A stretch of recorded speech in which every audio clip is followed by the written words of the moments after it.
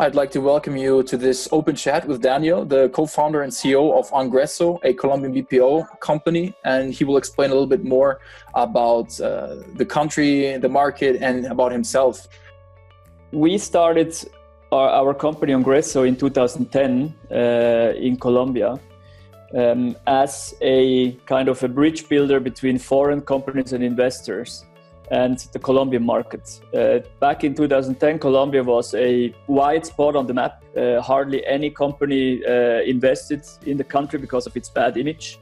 But since then, we have seen an amazing transition, with Colombia becoming the second biggest economy in South America, offering a lot of opportunities. And what we do as company is we facilitate market entry to our clients in Colombia. So we offer a suite of services, legal, tax, recruiting, back office, and basically everything a company needs to hit the ground running and actually unlock this potential that can be found in Colombia.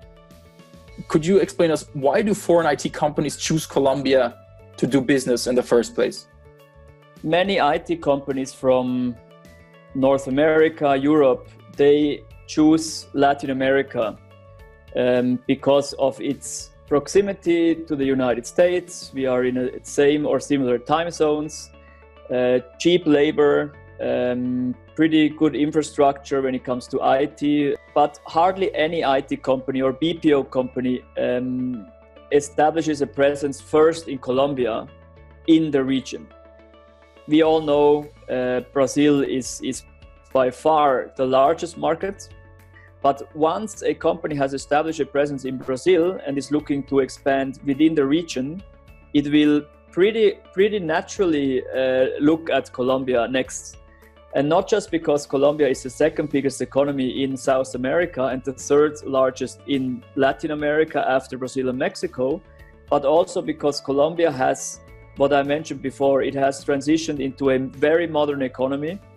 It has a pretty well-educated young population. It offers ease of doing business. It's like Colombia as a country is much less protectionist, for example, as Brazil, to give an example. So establishing a legal entity is relatively easy. Like we set up companies for our clients within 1 to 2 weeks. Including the bank account. And as I said, the education level and the salary levels are relatively low. Like the education level is high and the salary level low. And this offers the perfect kind of natural ingredients, let's say, for IT companies and for what IT companies are looking for. There's another question which many of our clients also always ask, which is around what is the legal and tax situation for foreign companies? And what is it like in Colombia? Colombia is very open to trade. And that also means that as a foreign investor, you have the same rights and obligations as a national. So you can buy or you can hold 100% ownerships in a company in Colombia. You do not need a local shareholder in your company. And there is this legal form that is called Sociedad Anónima Simplificada, which is kind of a limited company where you have no minimum capital requirement. You don't need a financial auditor, and you have no minimum number of representatives that in the executive committee of the company. So there are legal forms that are very easy to establish and very easy to comply with. And as a foreign investor, you have no restrictions whatsoever in comparison with a local investor. That sounds really, really interesting. And what is the best approach to establish a presence in Colombia? Had you asked me this question 4 months ago, before the Corona pandemic hit, my answer might have been slightly different than to what it is today.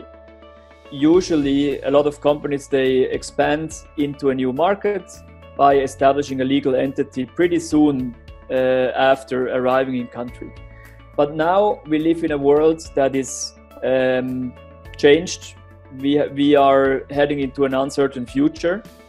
So I think what has changed now is that many companies than before are looking for more agile, more flexible ways on how to test the market before fully committing to it. And that means maybe not establishing a legal entity at the beginning, but first using different methods that allow you to start doing business. IT companies that want to do that are looking for software developers, they can hire them as freelancers and not full-time employees. Or we also offer another option that is called PEO, that is a professional employer organization, where we can contract or employ someone for you and serve as so-called employer of record. But this person will be a de facto employee of yours. That allows you to pay the whole package of social benefits, etc., and build a more long-term relationship with those employees. So there are kind of preliminary, more flexible ways to establish a presence, and then legal entity might still become an option, but maybe in a second phase of your market expansion. That sounds very insightful. It's definitely about risk hedging, and I guess you guys are one of the ways we can make that happen.